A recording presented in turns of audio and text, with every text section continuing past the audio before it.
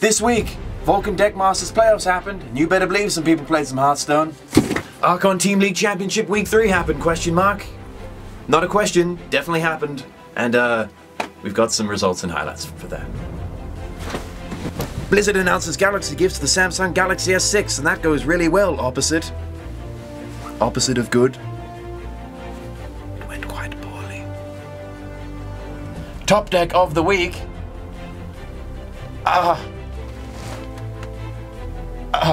This week's Tavern Brawl and Count Up the Crossroads. More like bad arena decks at the Crossroads. I'm in a lot of pain. And finally, BM of the week. This week in Hearthstone. Oh, I can't turn my head.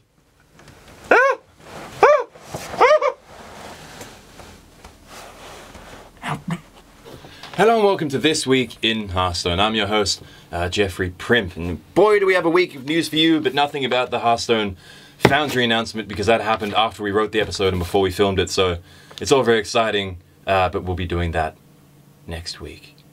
This week, however, Vulcan Deck Masters had its playoffs, a nearly 2-month-long league involving 20 players across 4 pools, competing tooth and nail for $200 per match in a Conquest-style best-of-3 format. The top 3 players from each pool qualified for the playoffs, and the single top of each pool also qualified for a bye in round 1. Topping out the pools, surprise Korean qualifier Surrender won 4 matches, taking home $800 from the pools alone, followed by Gara, Kalento, Nyria, and Trump, with 3 wins. And despite winning just as many matches as Trump, Gara did not receive a bye and was eliminated in round 1.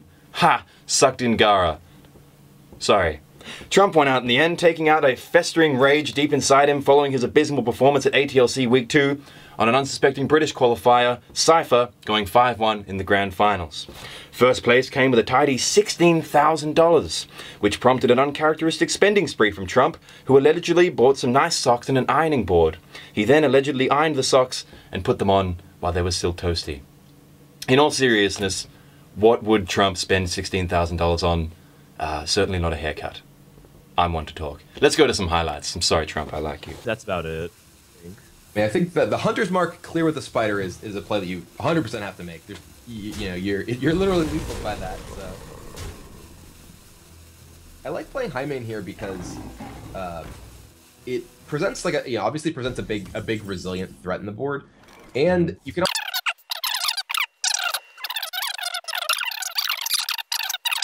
That stops you is Houndmaster, right? Right. And you might even draw in this spell anyway. Houndmaster, and you still have the possibility of drawing like Eviscerate or Sap to beat it. Yes. So I like this. I like this poison attack flurry.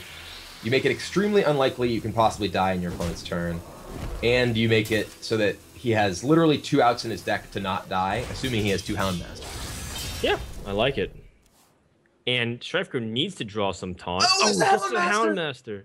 Oh my god. Strifecrow's reaction, he literally falls back in his chair as he draws one of the only cards that could possibly win the game.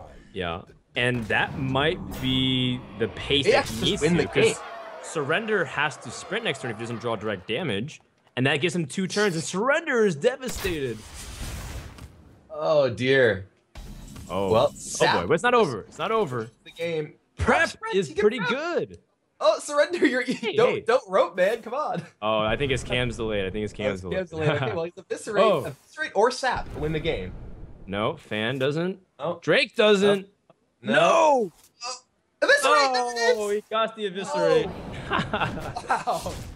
The top deck combat to survive. Surrender with the top deck sprint into Eviscerate to win the game. That was, wow. That was an incredible finish to an awesome series. Cool. In an unexpected move by Archon this week, ATLC's 3rd week kicked off this week, precisely 1 week after ATLC's 2nd week last week. Looking at the scoreboard, despite hot competition from Team Liquid, Nihilum has taken the exclusive spot as the only undefeated team, which raises the question, will they be able to keep this up next week? That's right. Not just this week, sometimes we talk about next week as well. Force and boys struck gold with their plan to make Trump lose 6 games last week, so perhaps there's hope.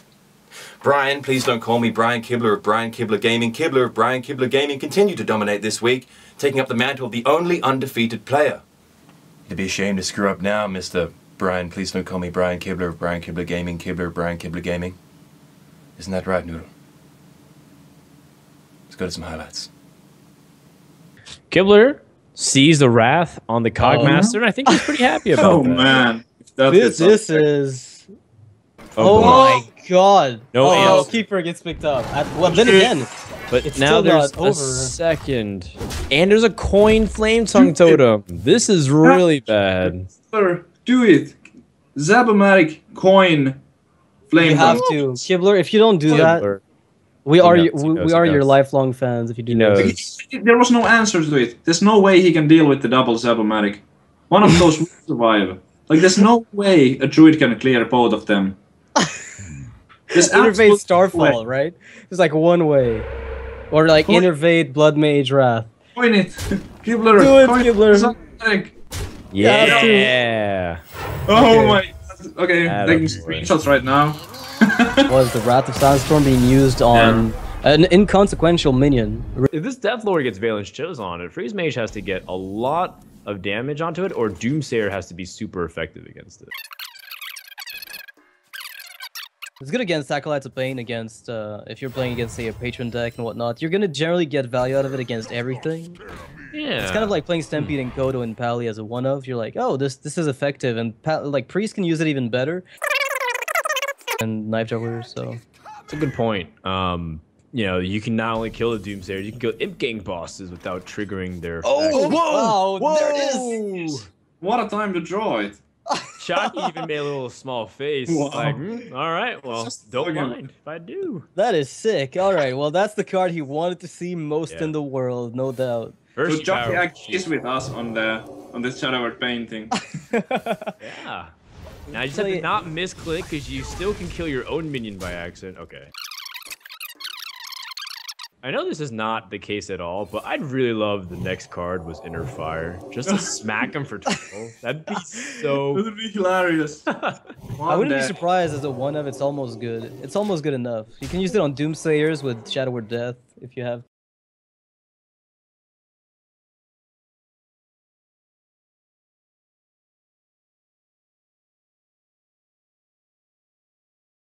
So Ice Block, and then you do 13 damage, and you have Pyroblast the next turn.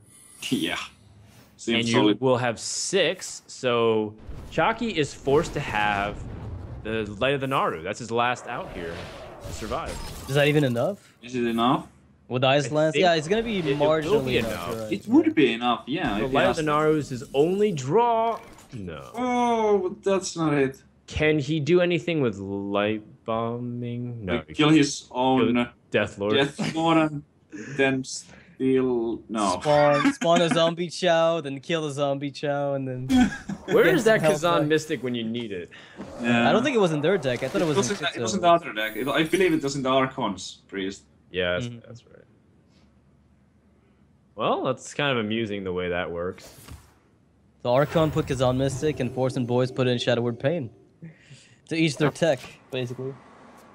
We don't know if maybe Archon also plays Shadow Word Pain. It might Right. just have it.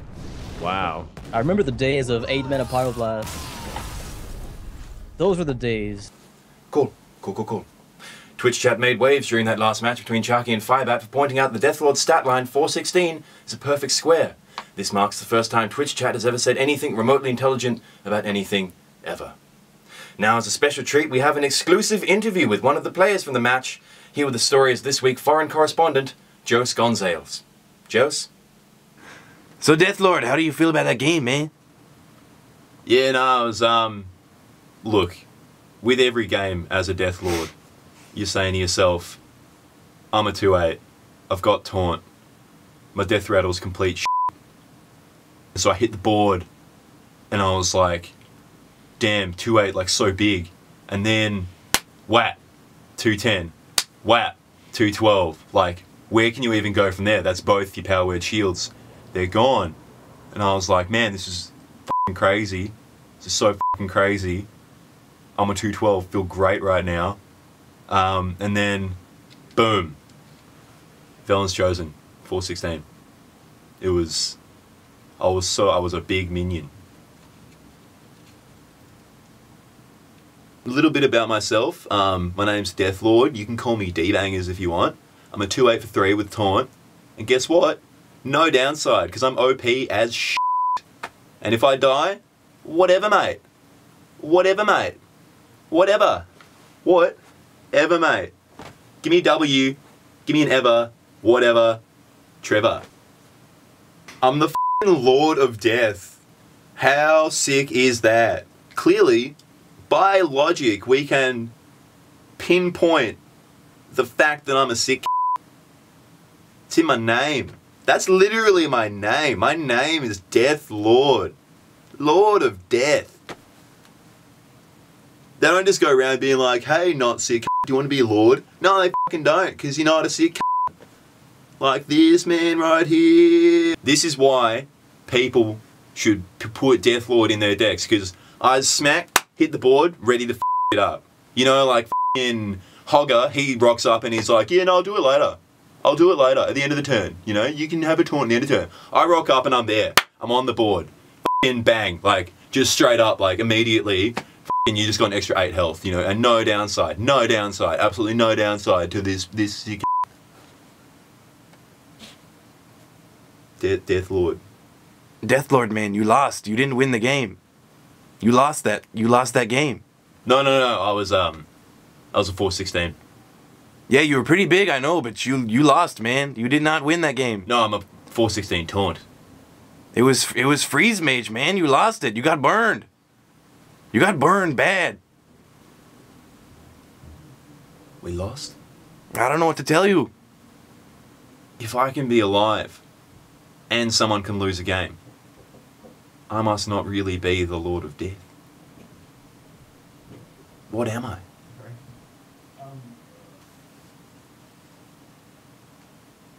Death Lord. Who are you? Who are you, Death Lord? What creature? Death Lord. Heh. Death Lord. Death Lord. Jesus Christ. Thank you, Joes. Really cool stuff. Confusing, but really cool. Blizzard launched a partnership with Samsung this week, offering players a unique card back and 3 classic card packs if they ran Hearthstone on a Samsung Galaxy S6 model phone. Blizzard, already a prolific game developer, made history by turning Samsung into a game, because everyone played them super hard by downloading an Android emulator and getting the packs entirely for free. Prolific and endlessly popular Hearthstone news show This Week in Hearthstone sold out to Tempo Storm this week, just 10 days after host and all-round cool mustache guy Jeffrey Primp literally burned money on the program to show their disdain for any sort of sponsorship.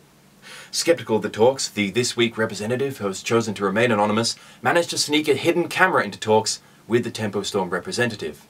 Be warned, this following exclusive content is rated S for salty, and some viewers may find it disturbing. And also, I am S for sorry for that really lame joke. Here's the footage. I was sweating bullets. You know, we concealed the camera perfectly underneath that mustache, but I was so worried he'd find it. And then when we entered the backyard, things got really weird. Oh no! Oh, this is so embarrassing. Oh, my guitars. Oh man, this is so... I was playing guitar earlier and, you know, I just, you know, just hitting some strings and Reynad, talking please. to girls and, you know. This is the squeak lever. Not many guitars have a squeak lever, you know. Gives the guitar a real squeaky tone. I have a croaky tone. This is really embarrassing. You know that I have a croaky tone? Reynad, I don't care. At all. Yeah, I'll put them away. I think it was a flirting thing. I think he wanted me to think he was cool. Hey, how come you have chickens in your backyard? Oh, yeah, that was a bad pack. He's just so awkward. So basically, Tempo Storm is a company I founded because none of the other casters would talk to me. They just call me names like Brownad, Virgin Nad, Rock Lee Nad. And I couldn't take it, so I made my own company in the corner by myself, and I feel like we're maybe kindred spirits. Please don't touch me. I'd really rather you don't touch me. Yeah. Okay. Hey, tell me what happened next, man. It's hard to talk about. I think the footage speaks for itself. So that's the deal. If you want to take it, I mean, it seems pretty fair to me. What do you think? Look, no. I don't want to work with you at all. I'm getting salty, Primp. You won't like me when I'm salty.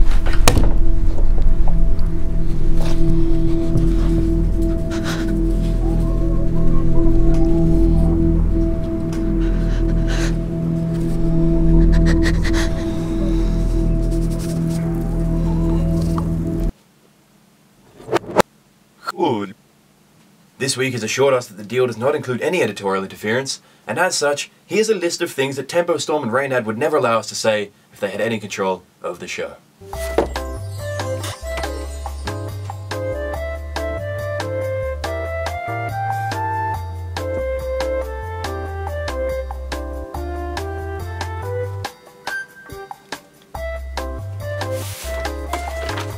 Cool. Blizzard has tweeted another hint of the contents of the new Argent tournament expansion, but the Foundry announcement thing happened after we wrote the show but before we filmed it, and everyone knows a lot more than this whole bit. So let's just skip that and go to Top Deck of the Week!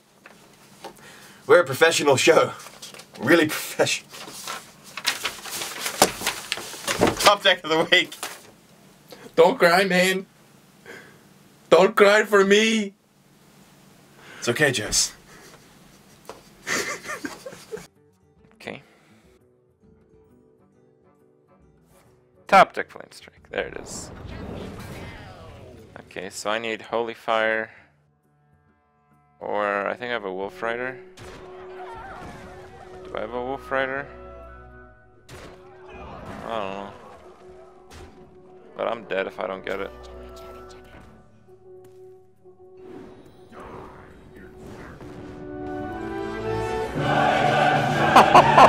Oh, you gotta be kidding me.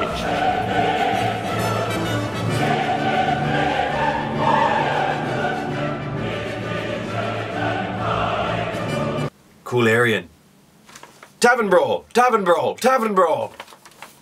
This week's Tavern Brawl, entitled Encounter at the Crossroads, tour players take control of completely random pre-built decks consisting of 15 class neutral cards, respectively. Using a groundbreaking new technology, Blizzard networked hundreds and thousands of grandmas together in an elaborate matrix, where they ran arena drafts 24 hours a day to generate the terrible decks necessary for this lackluster event.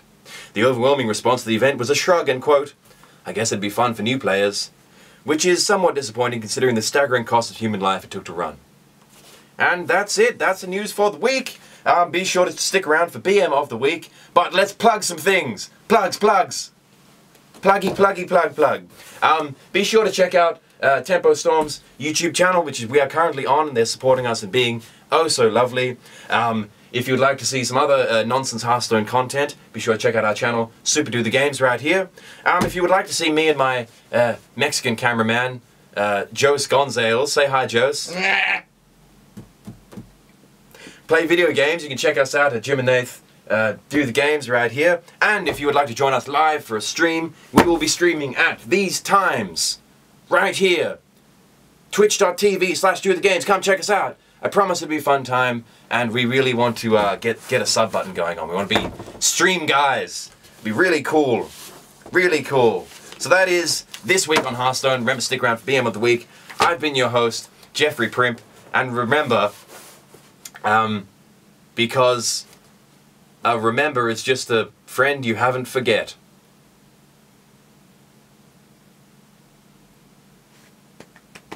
Thank you. Thank you.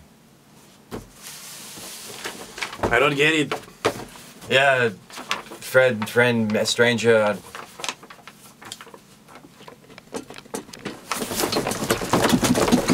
Oh, go down! Well, it is a big deal, sort of. If Life Coach had good cards here, it would matter because then next turn he could go Jiraxis, Hellfire, and Dark Bomb to just end the game with 9 from hand. So, like, say somehow Life Coach finds a way back in.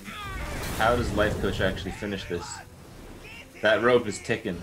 This is a turn that requires much more time than that. I wonder if he got it. Oh no. It doesn't look like it. And that's just gonna be it. Yeah, he missed the attack. Oh, down goes Life Coach. Howdy. Stop trying to ship Ray Ray and Eloise. It's obvious that his one true love is Froden. Oh, your one true love is Froden. I understand this. Yeah. Did you hear that? I've never been bad to you, Ray Day. Never, Daniel.